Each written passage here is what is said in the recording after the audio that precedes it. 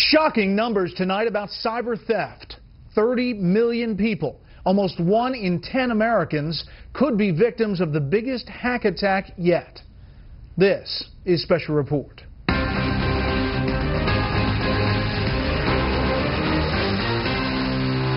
Good evening. Welcome to Washington. I'm Bret Baier. The cyber theft of personnel data for federal workers may be much more extensive than even the worst-case scenario reports before now. Lawmakers heard mind-blowing numbers today as they tried to get to the bottom of what happened to all that information and who took it. Now confirmation that White House personnel data was taken as well. We have Fox team coverage tonight. James Rosen is at the White House with how all this affects U.S. relations with China. But we begin with Chief Intelligence Correspondent Catherine Herridge here in the Bureau tonight. Good evening, Catherine. Well, thank you, Bret. A short time ago, the Homeland Security Secretary Jay Johnson wrapped up his classified briefing of the full Senate. As Fox News has learned, as many as 18 million current, former, and prospective government employees are affected by the breach, and the number could spike as high as 30 million when relatives and references listed on security clearance applications are factored in. Because it's OPM today, it'll be another agency tomorrow. That warning from a senior Senate Democrat as witnesses testified. The federal government's Human Resources Department, known as OPM, is still assessing the fallout, and it will get much worse than the first breach in April of several million files. We have estimated that to be around a little over 4 million, as I've described. What's the total number of files that potentially could be breached? That's what we're investigating right now, sir. That 4 million figure is misleading because the second OPM breach detected earlier this month included the micro-targeting of security clearance applications known as SF-86. More than 100 pages long, the applications require military and police records, alcohol and drug use, as well as sensitive information about relatives. Even senior administration staff were notified they may have been affected. Can you give us a sense of how many people in this office were on that same, it's the executive office right now working for the president? I don't know how many people at the White House were affected. A well-placed intelligence source tells Fox the attack's high level of organization points to a nation state and the likely backing of Chinese military units such as PLA 61398, housed in this nondescript office complex in suburban Shanghai. Fox is told hackers gained access to OPM's database using credentials stolen from a private contractor, Keypoint, that was breached in December. While the adversary leveraged a compromised Keypoint user credential to gain access to OPM's network, we don't have any evidence that would suggest that Keypoint as a company was responsible or directly involved. Investigators are considering whether the OPM files will be aggregated with other sensitive records for identity theft, impersonation, blackmail, or further cyber attacks. Health insurance companies, background investigation, contractors, and government entities, so it would not surprise me to see more. In a surprising exchange, witnesses said traditional safeguards, including encryption, would have made no difference. In this particular case, it would not have prevented it. Well, my question wasn't whether it would have prevented the breach. It was whether it would have prevented the accessibility and use of personally identifying information once the system was breached. No, it would not have in this case. Well, those affected by the first OPM breach are being offered 18 months of free credit monitoring. It's not clear the same level of basic protection will be extended to the relatives affected. Bret. Follow it, Catherine. Thank you. You're welcome. China's implication in cyber theft complicates what are already delicate relations with the world's most populous country. Chief Washington correspondent James Rosen has that story tonight from the White House. This is not lecturing.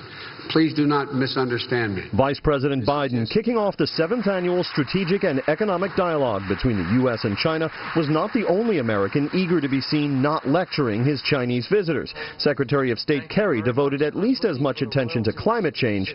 This topic alone, frankly, validates our dialogue. As to other areas of concern he grouped together. And we look forward to a very frank discussion of cyber security and other ongoing concerns such as internet freedom, human rights, and religious liberty. This year's talks unfold amid reports of Chinese complicity in a hacking of the White House Office of Personnel Management. Did U.S. officials raise that? I can't confirm specifically that the breach at OPM was discussed, but I would point to what I said yesterday, which that cybersecurity issues routinely come up. Treasury Secretary Jack Lew delivered the sternest public rebuke on cyber, softened by bland language about China's interest in upholding the global economic and financial architecture. This includes responsibilities to abide by certain standards of behavior within cyberspace. The Chinese warned their hosts to choose dialogue over confrontation, even when consensus proves elusive. Decision makers of both countries must always remember that confrontation is a negative-sum game in which both sides will pay heavy prices and the world will suffer too. Douglas Paul, who served on the National Security Council under Ronald Reagan and the first George Bush, cited President Obama's recent failures to secure Trade Promotion Authority and halt the creation of an Asian Infrastructure Investment Bank as examples of why China might be getting the better of the dialogue. There's a lot of issues of competency on the American side, and it's allowing China more running room. Overall, China has gotten stronger during this period, and the U.S. ability to pull itself together has been scattershot.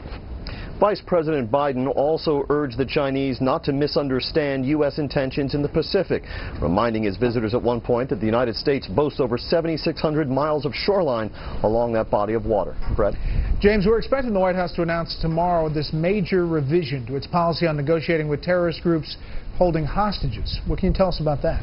Yes, senior officials have confirmed to Fox News that tomorrow we'll see the release of a presidential directive and executive order that will create a hostage recovery fusion cell, a full-time agency embedded inside the FBI with its own director that will coordinate all of the rescue and release efforts for U.S. hostages and also manage communications with their families. These documents will also make clear that the families need not fear federal prosecution if they pursue ransom payments. However, the White House also made clear today there will be no change to the no concessions to terrorist groups policy on the part of the United States, even though the United States abandoned that policy, made an exception for it in the case of Sergeant Bo Bergdahl last year, Brett. Yeah, good point. James Rosen, live on the North Lawn. James, thank you. Another positive day on Wall Street today. The Dow gained 24. The S&P 500 finished ahead 1. The Nasdaq gained 6 for a new record close. A big boost tonight for the Republican effort to resurrect President Obama's trade agenda after its initial defeat by Democrats. Chief Congressional Correspondent Mike Emanuel is live on Capitol Hill tonight with a story of some very unusual alliances. Good evening, Mike. Well, Brett, good evening. It was definitely close, but in the end it had just enough support to meet the minimum requirement and pass this procedural test. The vote was 60-37. Definitely closer than the last time senators voted on Trade Promotion Authority. The measure would authorize President Obama and the next president to negotiate free trade deals, and then Congress would have months to review it and have an up or down vote. Majority Leader Mitch McConnell called this a huge win. Of all the things that we've been able to work on a bipartisan basis during the Obama years, this is probably the most significant accomplishment for the country. Two senators who voted yes the last time were no votes today. Republican Ted Cruz from Texas and Democrat Ben Cardin from Maryland, and that meant there was just enough support. Three presidential candidates in the Senate, Cruz, Rand Paul, and Bernie Sanders, voted against it today. Sanders blasted the measure right after the vote. We need a new trade policy in America, a policy that represents working families and not just the big money interests. I strongly disagree with the majority leader who called this a great day for America. It is not a great day. President Obama was embarrassed by his fellow Democrats on the trade issue earlier this month. The president made a face-to-face appeal to House Democrats. Then after walking with the president, Leader Nancy Pelosi said she'd vote against trade, and it failed. Today, White House spokesman Josh Earnest said the work on trade is not done yet. The president also wants to provide vital support like job training and community college education to an estimated 100,000 workers per year.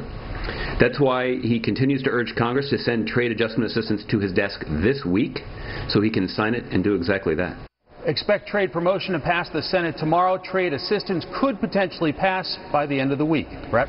We're watching it. Mike Emanuel live on the Hill. Mike, thanks. Up next, what other states displaying potentially offensive symbols are doing in the wake of the South Carolina church shootings. First, here's what some of our Fox affiliates around the country are covering tonight. Fox 11 in Los Angeles with assault charges against hip-hop music mogul Diddy. Sean Combs, Diddy's real name, is out on bail. He allegedly swung a kettlebell during a fight at the UCLA athletic facilities. Combs' son, Justin, plays on the Bruins football team.